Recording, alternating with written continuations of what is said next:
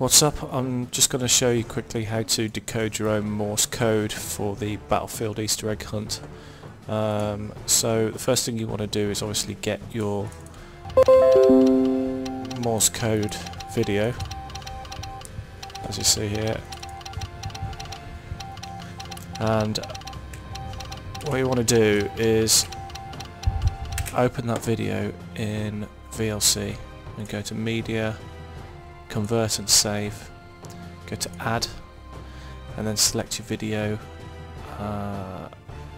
from the list here, so it's there, and then on this little down arrow here go to Stream, go to Next, and go to File, make sure it says File, click Add, and then Browse, and then just put it on your desktop. Let's just call it Morse Code 1, and then you have to put .mp3, and then save, then next, and then on the transcoding you've got to use the drop down and go to audio mp3, next, and stream, and as you can see here it just plays through the file and extracts the mp3 from it.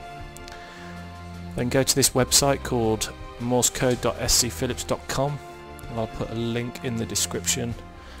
Click on Upload Morse Code 1. You might have to play it a couple of times. Let's see if we can do it first time. Hit play, and then scroll down past the spectrogram to here where it says filter frequency. You need to set that to 800 to 810, so you get a much clearer picture here. And you see this little red line, you've got to drop that down to be under the peaks of each one. So let's say 170 first, a little bit more, 150. That's good. So the red line goes through each of the bars, and then you can scroll down and you should get your message come up here.